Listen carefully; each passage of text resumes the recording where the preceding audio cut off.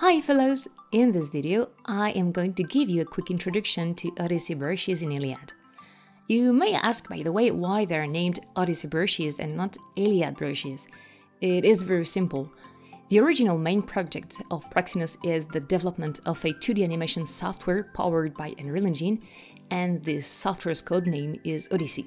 ILIAD is actually the brush engine of that future software. Okay, let's dive into our brush engine. To create a new brush, you can make a right-click in the Content Browser's empty area and click on Odyssey brush. I advise you to give it a name, or it will be complicated to find it among the numerous brushes. Okay, so double-click to open the brush, and you will get an interface that is identical to any blueprint in Unreal Engine. We will work first with something very simple that is excellent to run a few tests, especially to make sure your graphic tablet is compatible. I right-clicked here and I write debug stamp in the search field. Then I must link debug stamp to a specific event, which is event on step. Event on step is a node created especially for ILIAD that triggers a stroke as soon as you click in the canvas. So let's link event on step to debug stamp. I compile, I save, and I will try my new brush in a texture.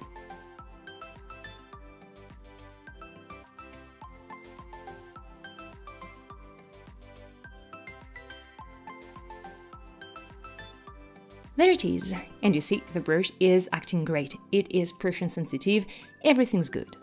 So let's go back to the blueprint to delete debug stamp and make a real brush.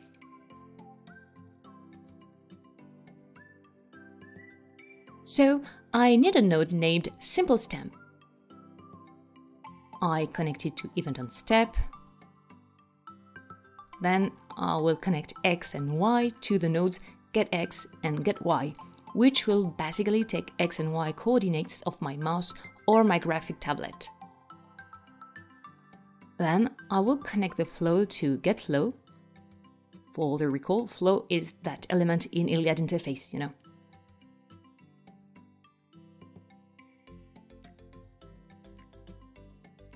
Now, what we need the most is an actual stamp. To create a stamp, we must add a variable right here. I give it a name and I modify it to make it a 2D texture.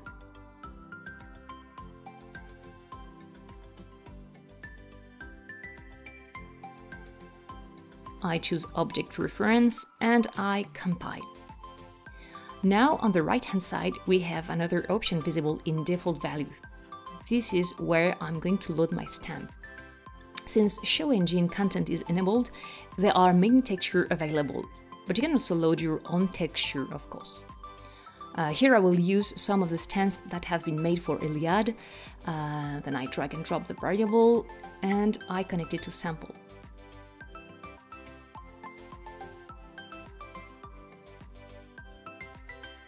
Compile, save, and let's give it a try.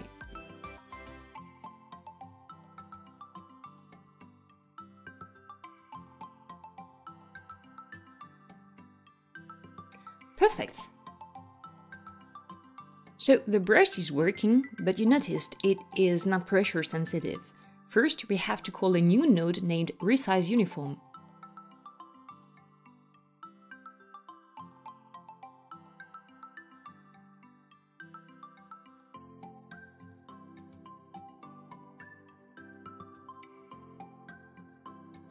I connect the stamp to sample, which I connect to simple stamp.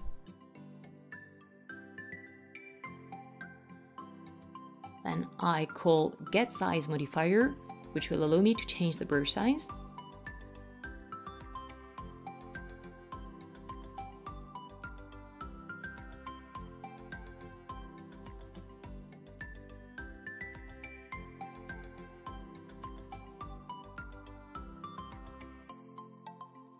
Like this.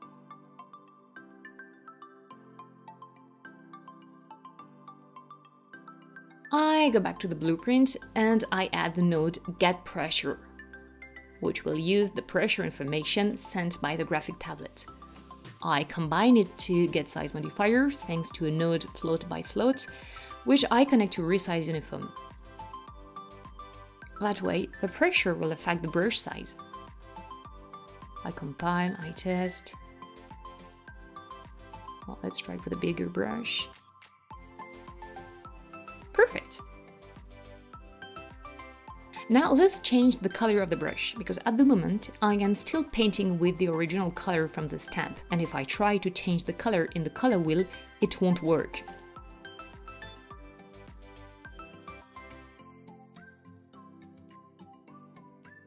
So I have to use another node named Fill Preserve Alpha.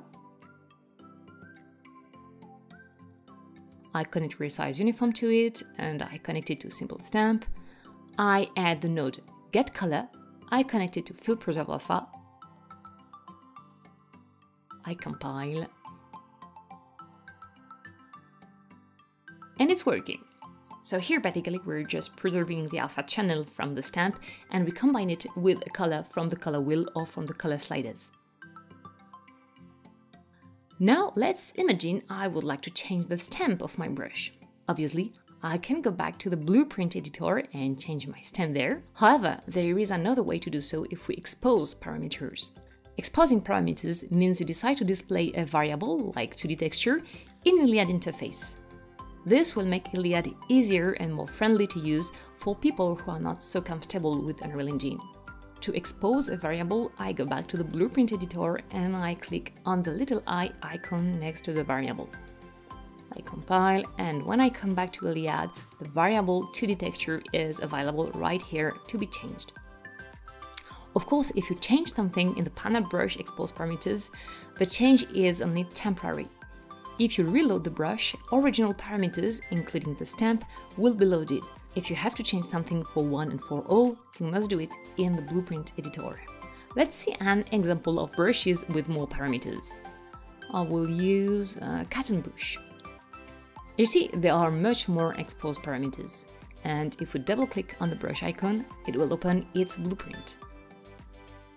You can see there are much more nodes in that brush, and there are much more variables on the left. Let's try them.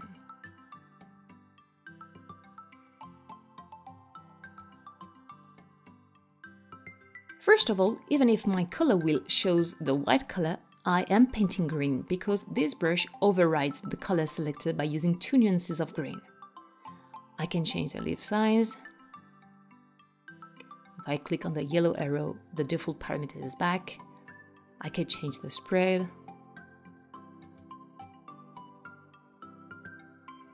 I can lower the jitter.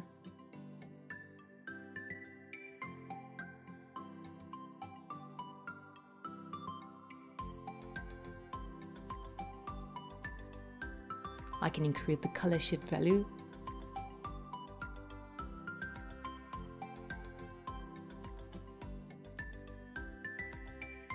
I can change the rotation of the brush.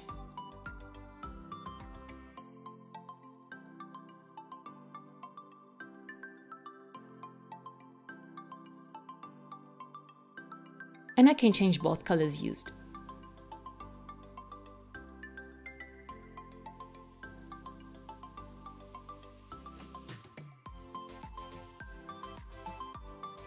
Okay, now last thing to know for this lesson. How to customize the brush thumbnail. By default, brushes have quite a dull green icon, and I'm going to change that. First of all, I will draw my thumbnail.